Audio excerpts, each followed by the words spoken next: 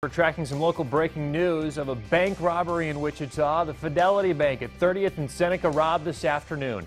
A suspect is now in police custody. KAKE's Madeline Anderson live to explain how an alert citizen helped police. Madeline?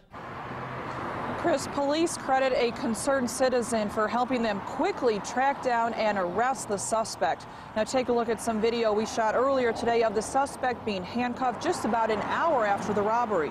Police say around 2:30 this afternoon, the suspect presented a note to employees inside Fidelity Bank, and that's how the robbery was carried out. The suspect then ran away towards some apartments a couple blocks from the bank. This would not have been possible without the citizens actually giving us, actually stopping and say, hey, are you looking for this person? And like, yeah, that's who we're looking for. He's like, well, he just ran into an apartment building, and that's how we got him into custody. So it was a great partnership here with the community. Now, police are still investigating exactly what went on inside the bank, including whether the suspect had a weapon and whether he got away with any amount of cash. Fortunately, though, no one was hurt in the incident. Reporting live on Wichita's south side, Madeline Anderson, KAKE News.